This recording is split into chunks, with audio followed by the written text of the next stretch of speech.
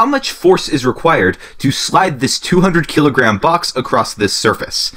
Now, you might notice that we have a coefficient of static friction given to us, which means there is going to be friction on this surface.